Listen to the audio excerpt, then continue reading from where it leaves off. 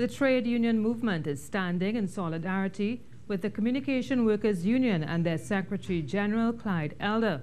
On Wednesday, Mr. Elder was forcefully removed from TSTT's Nelson Exchange compound when he attempted to speak with some workers to attend to their issues.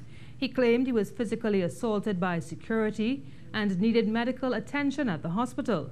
Today, at a media conference, the unions under JTUM, FITUN and NATUC were on hand to support their fellow trade unionists.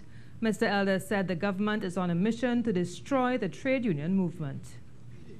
You will fail no matter what you do. You could lock we up, you could shoot we, you could take action for decertification, you could close down companies. You will fail in your attempt to break the trade union movement. You will fail.